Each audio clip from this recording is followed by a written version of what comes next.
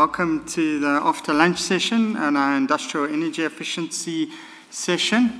I trust once again we'll have some interesting speakers for you to share the journey that some of us have taken on the IE project and the energy focus that the centres currently have.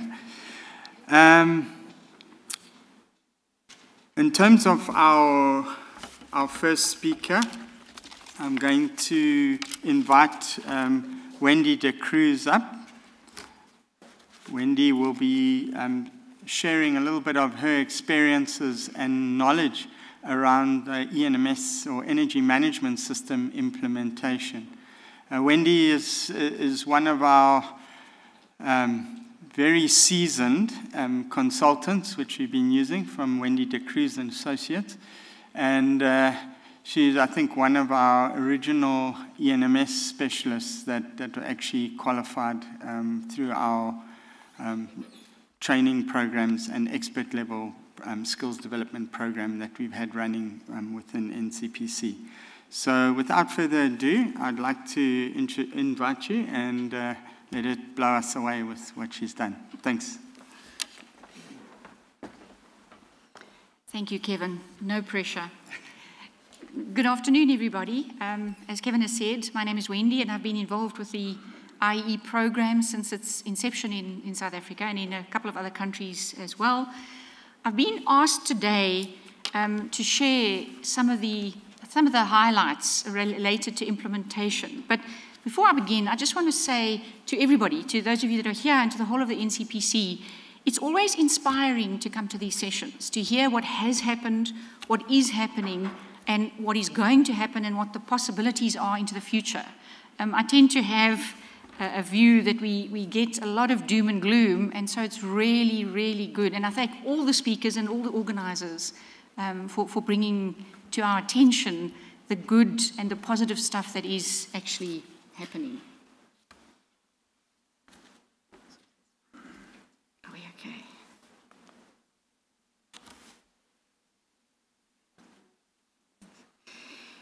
As you all know, this is the reason the NCPC exists, and the area that I'm going to be touching on is the energy component within RECP. The role that I've played in terms of the services provided has been a lot around training, facilitation, at the various levels of ENMS training. And I must say that every time I facilitate, I learn as much as I teach. And so it's been a really great effort. I've also worked on consulting projects, which entail going into companies and working with the people in the company to help them implement an energy management system that's based on the ISO 50001 standard. And I've also been involved in readiness audits for those organizations that seek ISO 50001 certification. So what I've done for this, because I was asked really to share, I'm not teaching today, and if anybody else has awesome things to share, please pop up. I've tried to think about the various projects that I've worked on over the last 10 or 11 years, and just share with you some of the interesting things that came out of the work that I did and the case studies that I was involved in. And it's looking at implementation impacts. The first one I'd like to start with is actually a global success story, and that is Johnson Matthey. It was the first project that the South African IE project worked on, which meant it was also the first global project, because UNIDO started their IE program in South Africa, and they started, this was the project that I was working on. As you know, it's a corporate. They make the catalytic converters for the automotive industry, and they have representation all around the world. And all around the world, the energy engineers and the energy operators within Johnson Matthey look to South Africa because they've done such a good job.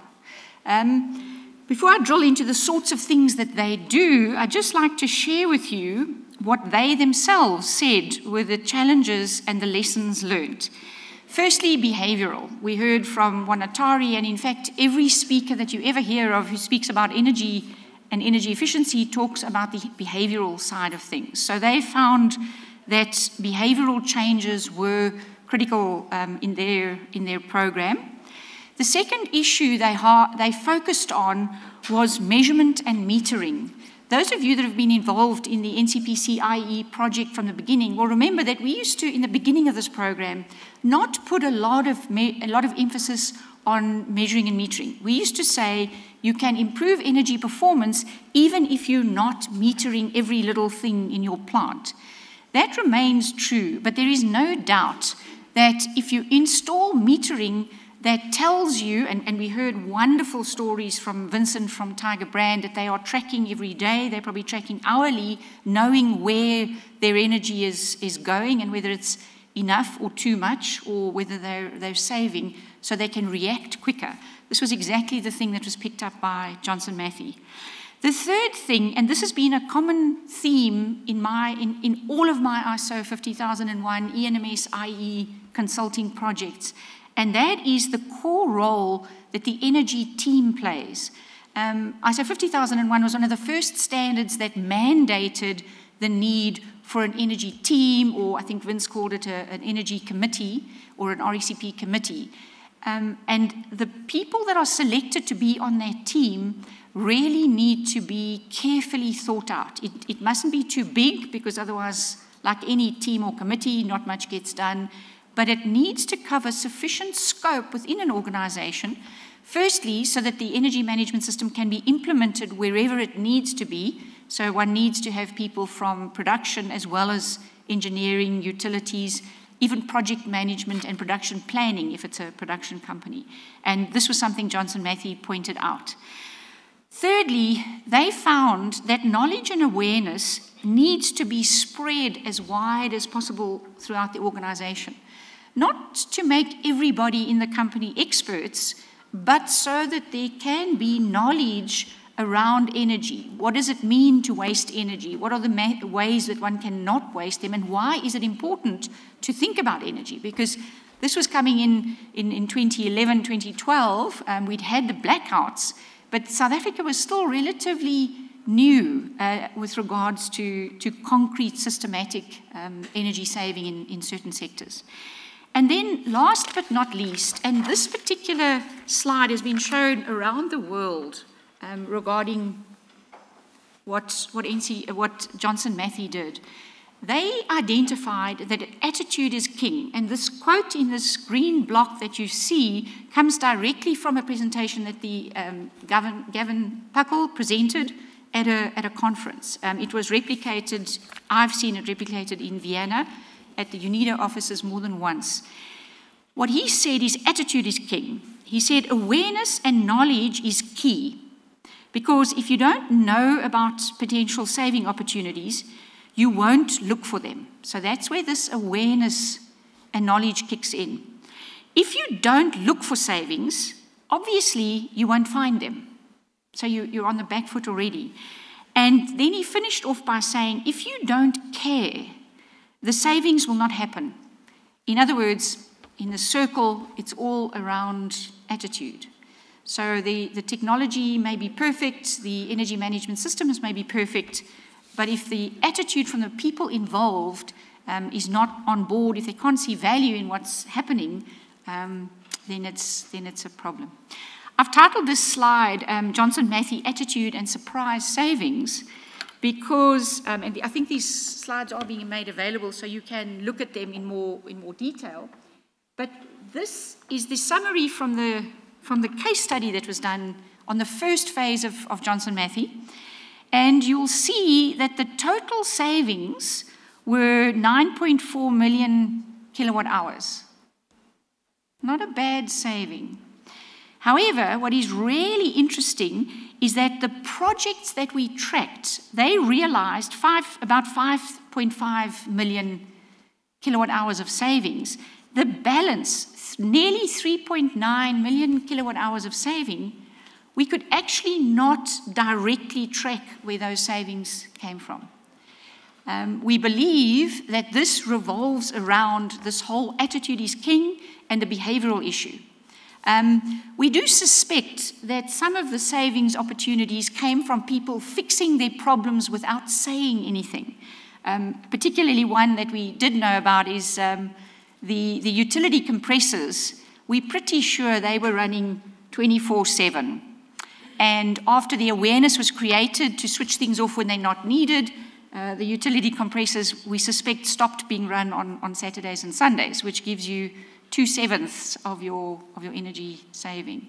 But a lot of people warned me when I started in this business. They said you'll calculate savings, you'll estimate what your savings are, but when you actually implement them, brace yourself because you're going to get less than you expect. In 11 years, I'm mostly getting more than I expect. And so I think the attitude and the behavior is where it kicks in. And now I'm just going to be doing a small check. If you're awake, please raise your hand. Every sector requires KPIs. And for me, my primary KPI is at least half the people are awake 5 minutes into my presentation. So thank you, guys. You're with me. The second company that I thought I would share with you is Zamalco, and these guys implemented furnace improvements. They followed the very standard approach to using NCP methodology to implement an energy management system. So they did capacity building with the NCPC. They sent their people that they considered key on the ENMS expert program. Then they did an energy review so that they could understand where their energy was going, what it was doing.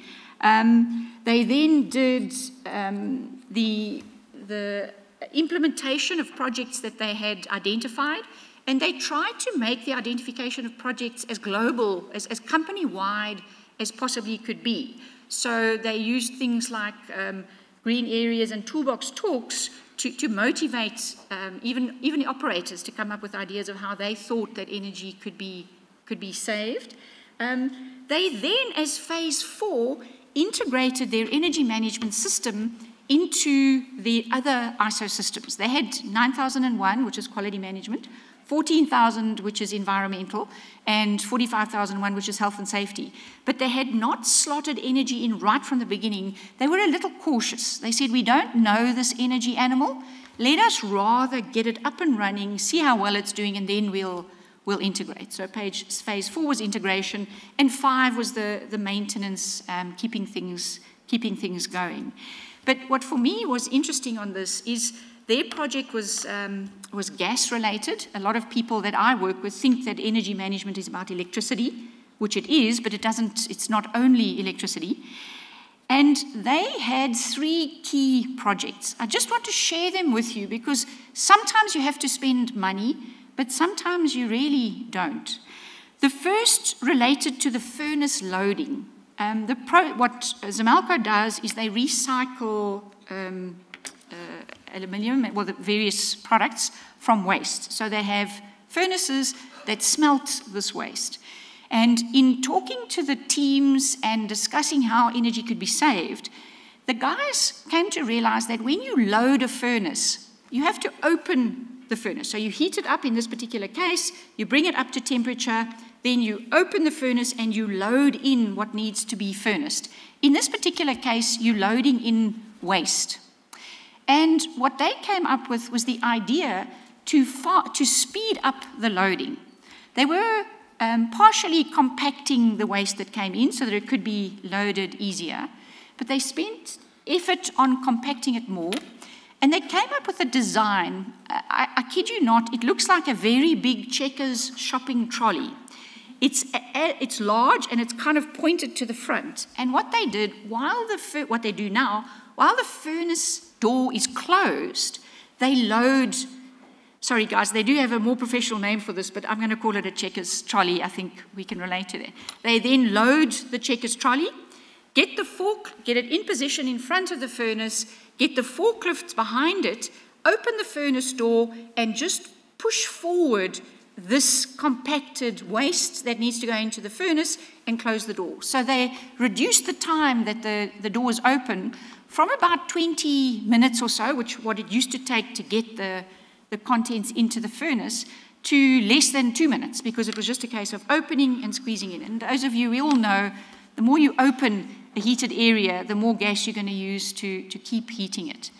This didn't cost anything, and a non-energy benefit that they experienced is that the team was motivated, because the guys who came up with this concept, I think it was a little triggered by management, but it was put in the hands of the operator team and the shift leaders. And when they were able to achieve this, and they could actually see the benefits that had been realized, it really was reported to me as being motivational. The second project they had did relate to furnace design. They changed previously the burners was one central burner. They changed it to burners from the side. For that project, they did have to spend about 300,000. So there are times when any energy efficiency project or team does need to spend money. And then the third, the dross heat recovery. What happens when you furnace waste, metal waste, to recover it, is you develop a layer of gunk.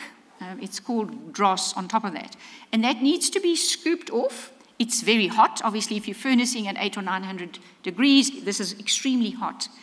And they came up with the idea of taking the dross, which goes into slightly smaller mini crucibles, taking it out of the furnace, and putting it on top of the compacted waste that was about to be loaded.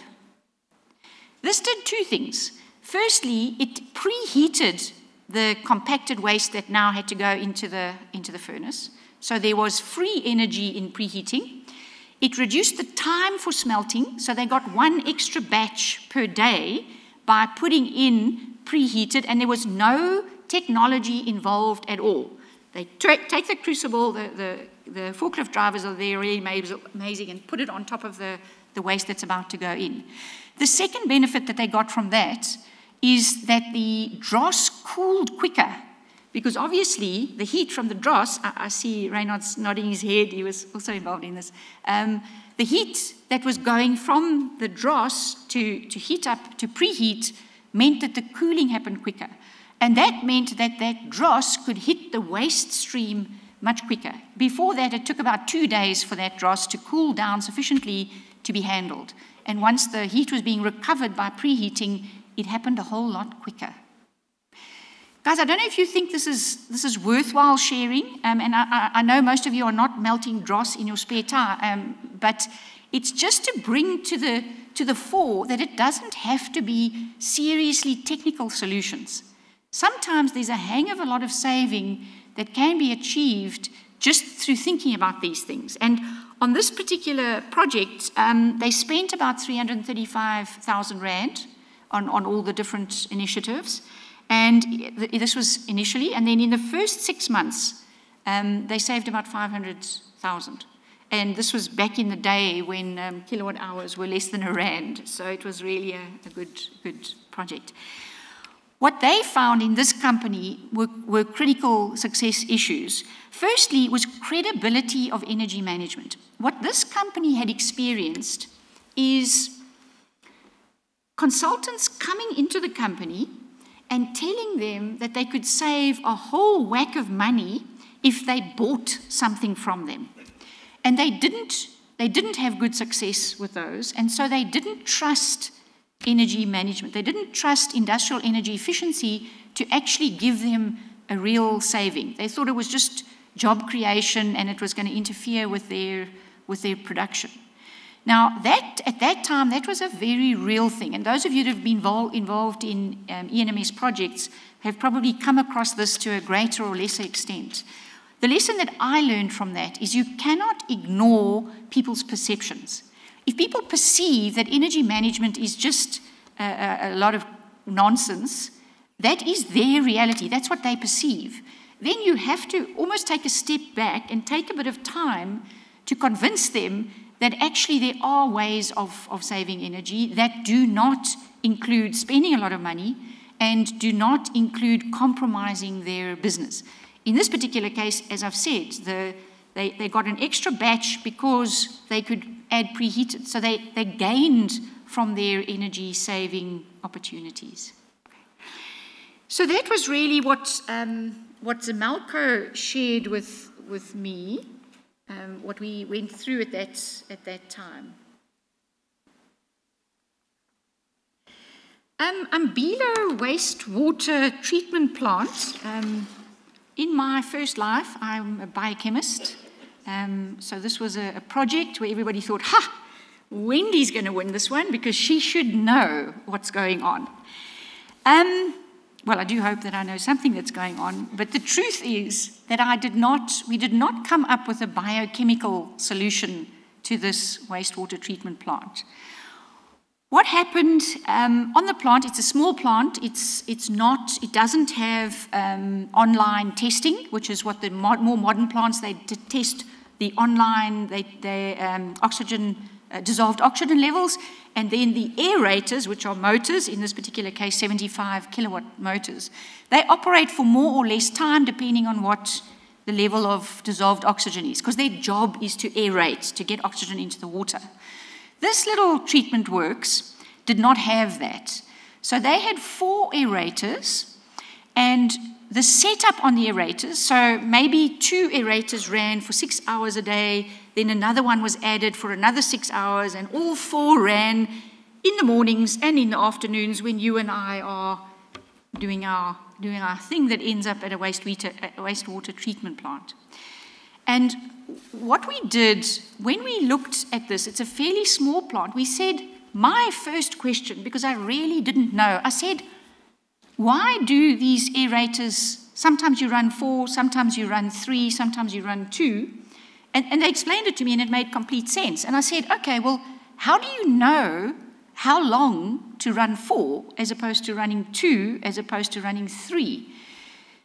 And there was a little bit of a silence, but they're very clever people. Process engineers are very clever people. They actually thought about it a bit more, and they said, you know, Wendy, we actually don't know. So I said, well, can we find out?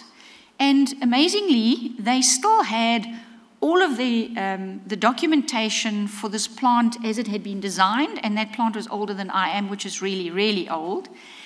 And they discovered that they were running the aerators more than 10% more than was needed by the design of that plant. So if there should have been perhaps, I don't know, 56 hours of running time from those 4 aerators, they were running at 66 or something. I forget the exact numbers. Guys, these case studies I'm sharing with you are available from the NCPC. It's not confidential if you want to get a bit more detail.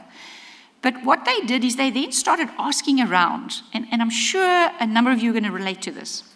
What happened on that plant is when they had aeration problems, the first thing they did, what do you think?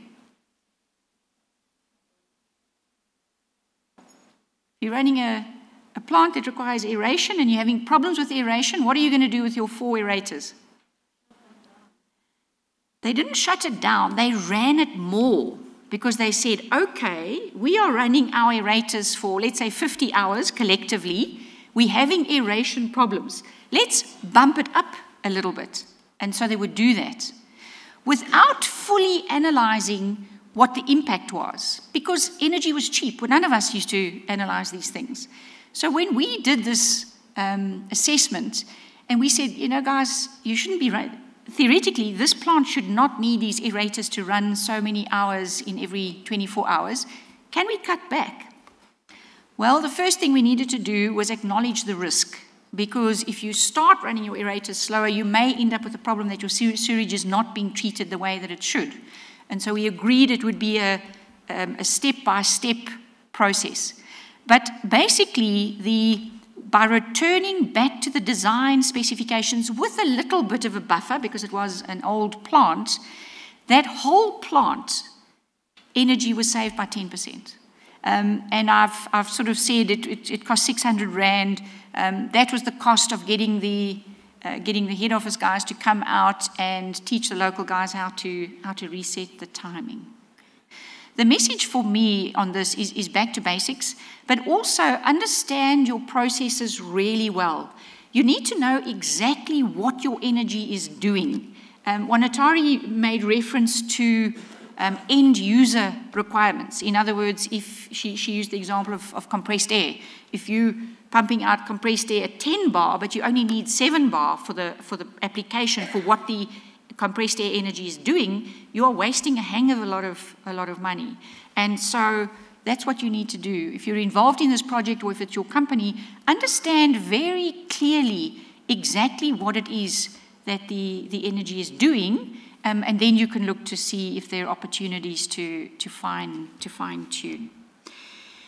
Those of you that have been involved to any degree in the NCPC energy program or the UNIDO program will know that it is critical to have a baseline. A baseline is a reference point against which you can compare to know whether you have saved energy.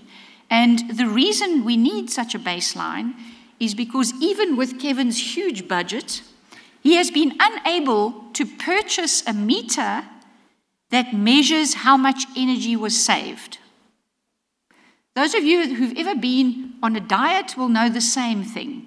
Do any of you have a scale that measures how many kilograms you lost? We don't have it. We have a scale that tells us how much we weigh, and we go away and diet and exercise fanatically. Then we come back a week later and we step on that same scale. It doesn't tell us how many kilograms we've lost. It tells us how many kilograms we weigh. And then what do? How do we know how many kilograms we lost? We subtract. We look at the difference between the two. And that's a pretty easy thing to do for most people.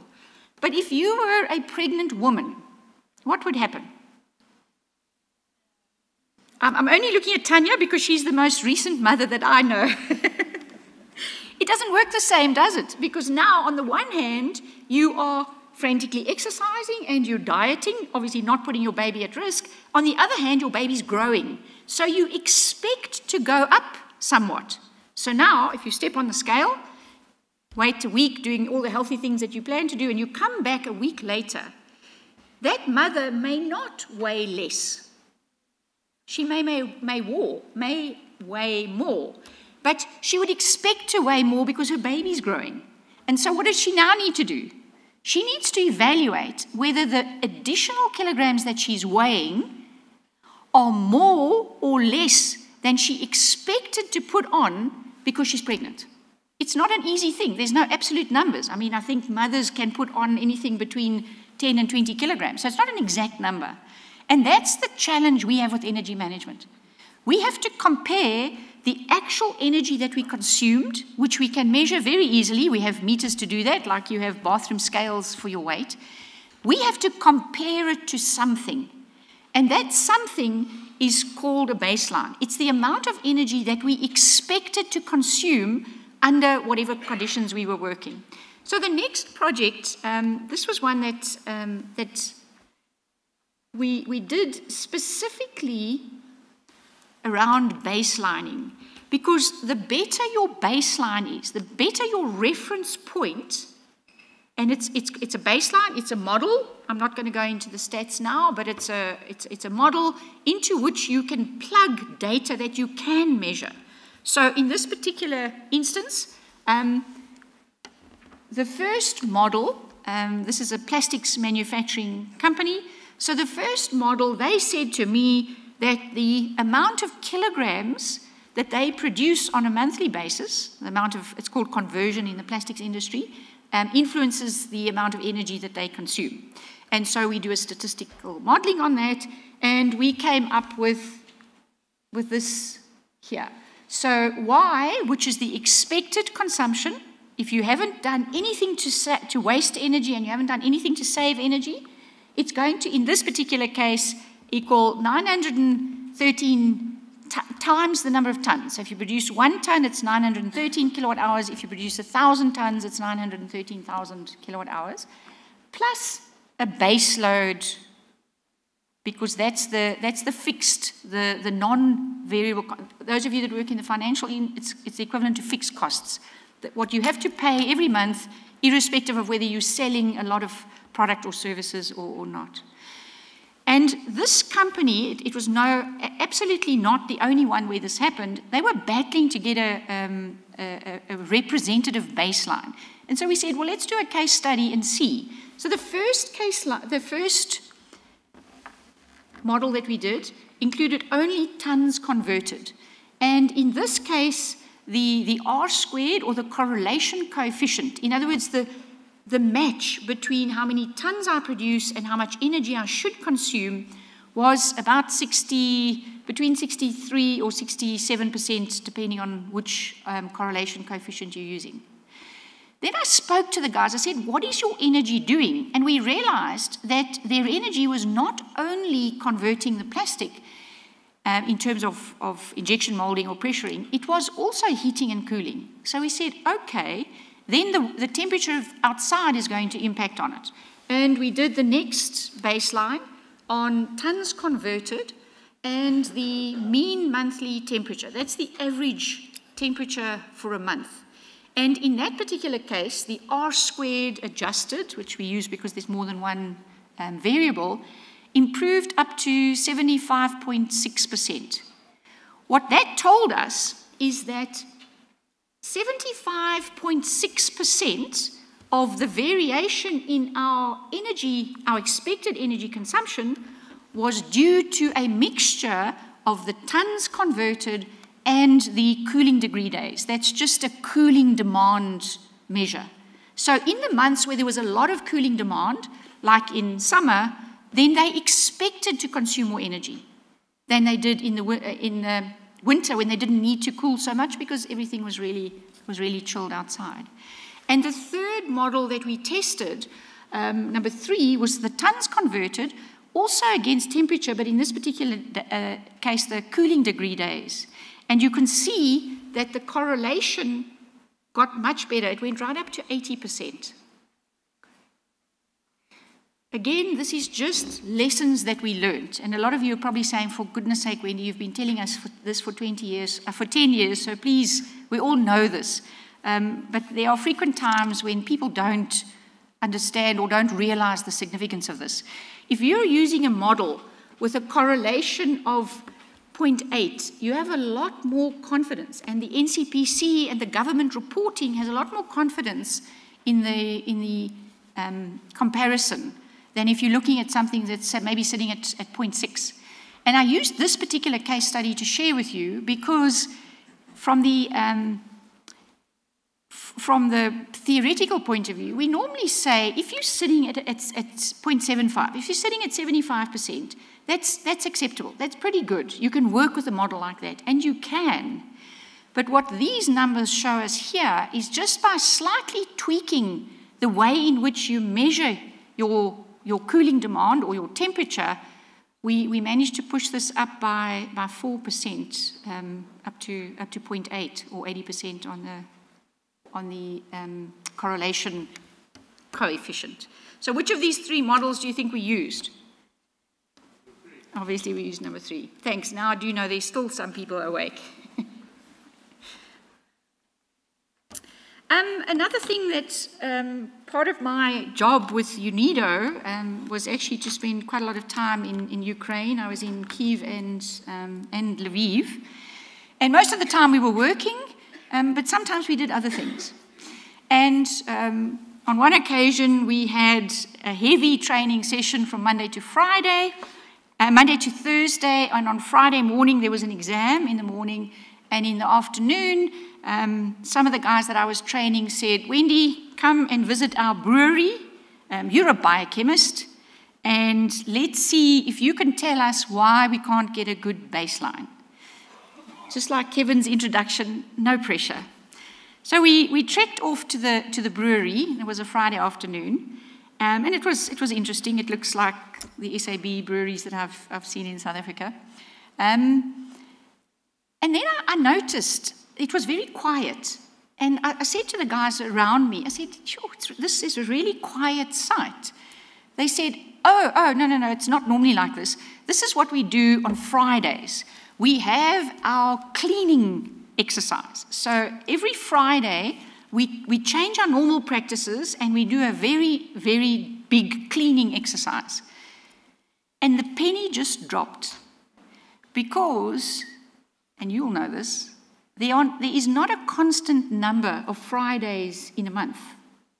Some months have 4 Fridays and some months have 5 Fridays. And what they were doing with their correlation model when they were building their baseline, they were comparing each month with the other month, even though their practices, their activities were not the same every month because of this Friday issue. Now, the reason we develop a baseline is so that we can have a pattern of consumption that helps us to predict what we should have consumed. But in their model, because they were not modeling against the number of Fridays in a month, their model assumed that every month was the same with regards to Fridays.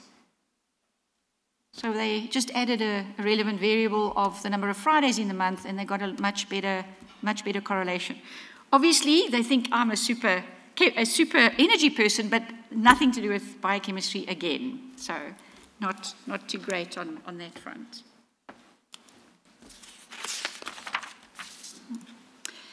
Mustek Limited, which is a company that you may be familiar with, their energy project, they obviously, like you, have to analyze the consumption areas, and their HVAC, their heating, ventilation, and air conditioning was the largest consumer. Although they manufacture computers, most of the work is hand assembly, so they don't have a lot of energy going into the number of computers that they produce because they're made by hand, but they have a lot of energy going into conditioning the space that they work in. And during the project there, sorry, I just want to get these through. We did a walkabout, and it's amazing how if you have a consultant or somebody from NCPC walking around with your team, suddenly the team sees things that they didn't see before. I suppose it's a little bit like getting visitors. When you have visitors in your house, you suddenly notice that dust above the pelmet that you never saw for the last however long. I see Martin smiling there. Okay. So we did this, and we walked through the store, and it was delightful. The air was fresh and cool and conditioned. And it was a really hot day. And as we walked into it, all of us kind of thought, oh, okay, this is nice and cool. But it was only a store. And immediately, the energy manager on that site, he immediately said, Wendy, don't say anything, I know what you're going to say. And of course, what had happened is that area was being air-conditioned unnecessarily.